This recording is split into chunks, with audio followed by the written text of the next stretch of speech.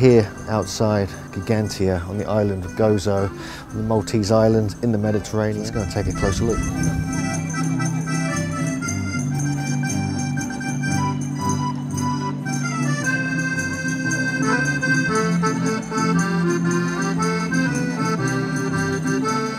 Sitting down the corridor into the main museum. There's a few minor discoveries just on the way in. You can kind of see those. Just a few pottery shards and little pieces of statues. But in here there's some very impressive finds we're going to take a closer look at. Straight away, we can see here. This looks like one of the goddess figurines that was found in this area in Ggantija.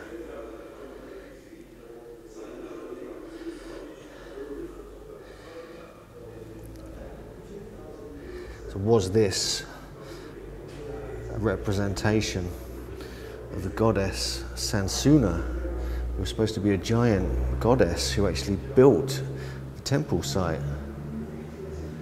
So after the 1920s, Ggantija was cleaned of all the soil and the debris, and there were many drawings done, and there's just some examples here. You can just see the beautiful kind of style that was used in putting these together. Here's just some in these interesting drawers, and you can just see this is an unknown artist sometime in the 1800s. There's more here. Let's take a look at this. Again, this is like an aerial view of what the Giant's Tower or Ggantija.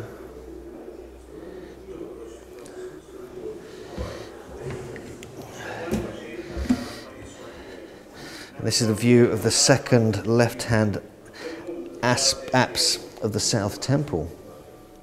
Again, I'm not sure who did that. It's an unknown artist. So thank you, unknown artist, for providing these wonderful pictures for us to view today.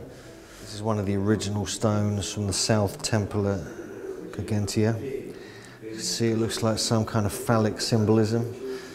And this is the area where it came from. The conical stone would have come just from there. You can see where it's pointing on the map here. So why that's out in here, I don't know, but to me that almost, if it was this shape originally, it really does look like a phallic object, like a fertility symbol.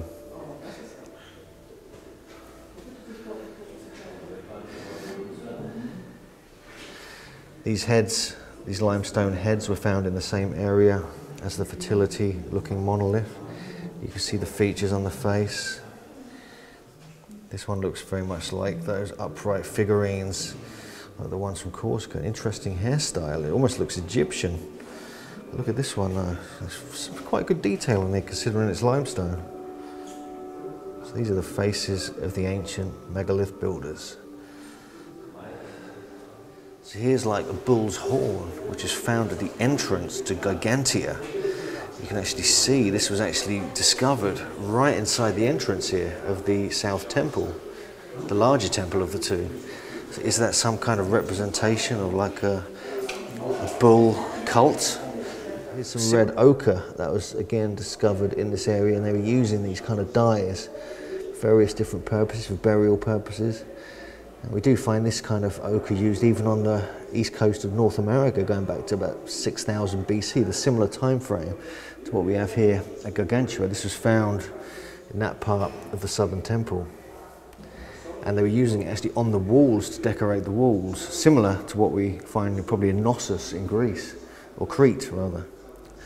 So these are some stone spheres that they think were used to roll the large monoliths on, to move them into place.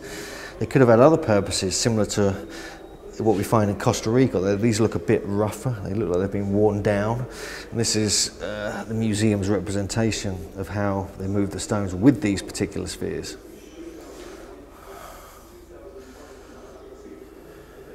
So we've just come out of the museum, we're just heading into the Ggantija proper now. We're going to go and have a look at some of these huge megalithic blocks in the north and the south temple. I came here in 2007 with the Antiquarian Society as part of the Metageum conference. And we had a good look round then. Sean Kerwin was here, Stuart Mason, many other antiquarians. And so it's really good to get back here and have a proper look. It's just at the entrance here to the south temple, you can see these spheres that they say were used to roll the stones into place. So it's fascinating that they're still here, and you can see the bedrock where or these were large blocks that are actually part of the floor of the entrance to the temple. You can see it goes over both sides of the entrance. Even some of the early excavators here and commentators on Ggantija, they were saying that the outer walls were discovered, they were 8 meters high, but there's belief now that the outer walls, especially the entrance walls, which is similar to what we find in the Sphinx temple or the Valley temple on the Giza plateau, where it was actually 16 meters high. That is what some of the archaeologists were saying, that they think it was much taller than it is now. It's been destroyed, it's fallen down. So actually this could have been a remarkably magnificent temple. There's not much left of it here, but thank God it's still here. And the legend states that it was built by a goddess giant woman called Sansuna, and that she actually made love to a normal human, gave birth to a son. She would carry her son around on her back and build the temple at the same time. And it's said that she survived and grew so big because of a diet of broad beans and honey, which is a fascinating myth. And this is what's been going around. This is where the name of this place came from. But so it does really look like it was built by giants, whether you believe in the legends or not. There's evidence now all over the world that giants did indeed exist. So perhaps that's how this site was built originally. And you can see some of the holes in the rock just at the entrance here, and you can see, you can see them down there on the floor as well. Now, obviously this is some kind of gateway entrance. Here's just the classic stonework, sort of rough-hewn limestone that forms most of the temple.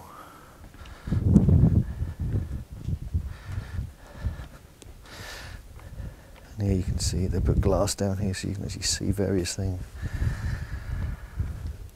So that's the entrance, and then we go around into one of the first apses. You can see it almost looks like a shrine. Is that some kind of goddess shrine? This is the area where certain artifacts were found.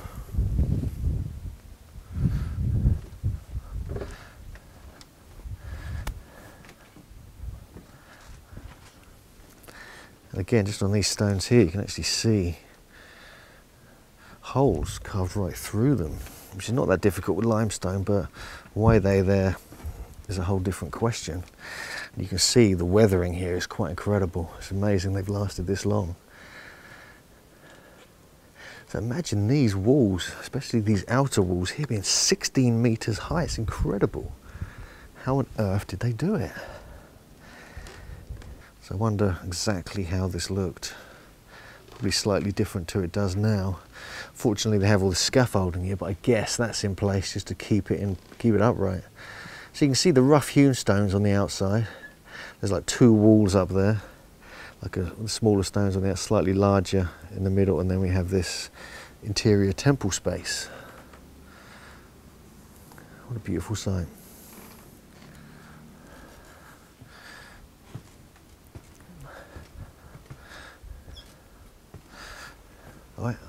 Excuse me while I waffle and talk. No, I'm just going to make notes in my mind.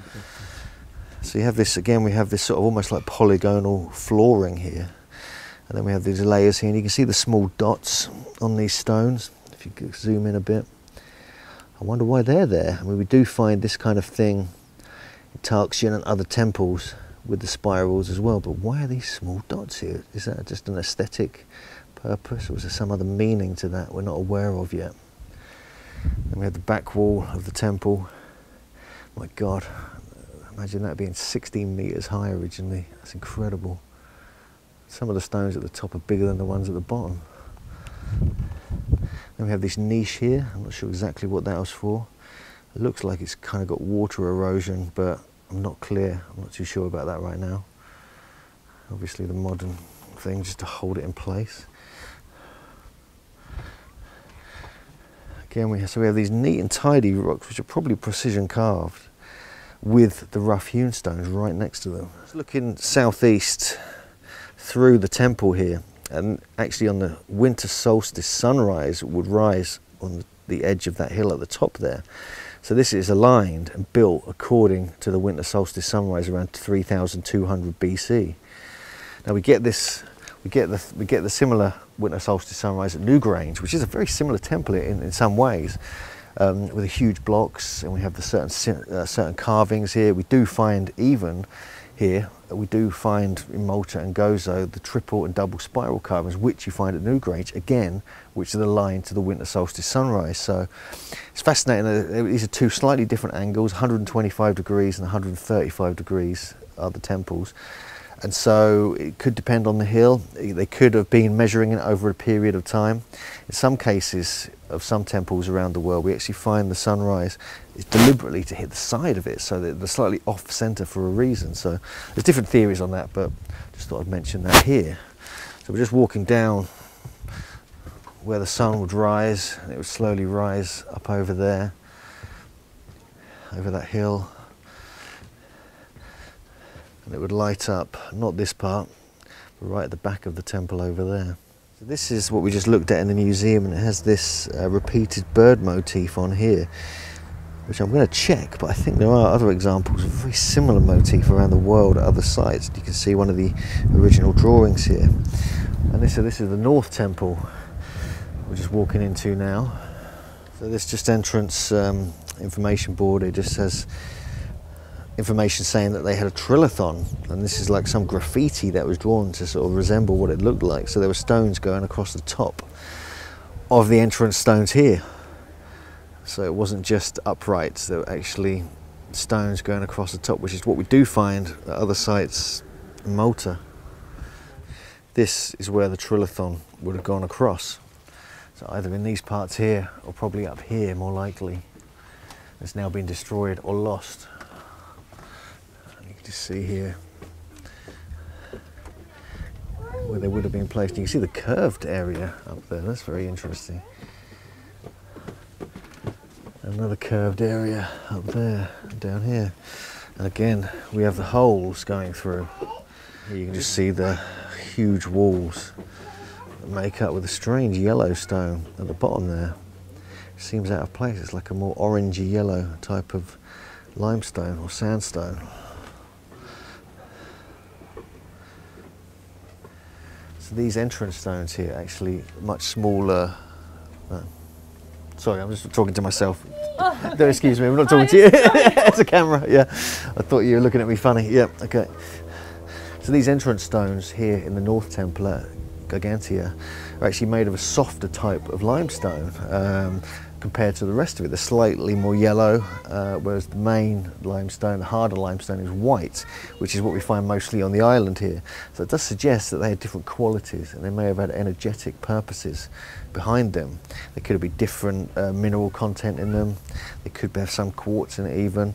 But certainly it's very interesting why they chose these two different stones. Is there a meaning behind that? Is there something that's yet to be discovered? I believe it probably is some energetic purpose. So these orangey yellow stones are what I think is pronounced Globigerina stones. These are a different type of more yellow limestone, which is softer, it's easier to carve, but I think they could have been put here for a reason. I think there may be some energetic purpose with the different types of stone linked together. It has some kind of orgone or naturally electromagnetic charge associated with it. And here you can just see some of the more intricate stonework here, which is what we find in many of the later phase temples in Malta, almost like a dolmen. But these have been beautifully cut and carved, very ruined and weathered now. And even up here, this is just incredible. This is like the outer wall here, and it's just got immense blocks that originally were 16 metres tall, according to Colin Renfrew. So, absolutely fascinating and beautiful place. So here behind me is some of the yellowy, softer limestone that we find here at the North Temple. You can see the difference in colour, and I believe there's something going on with this, because this was used at different temples in the later period throughout Malta, Tarxian and other places, and I think it has some meaning. I'm not sure what that meaning is just yet. Could be an energetic purpose, it could be something else.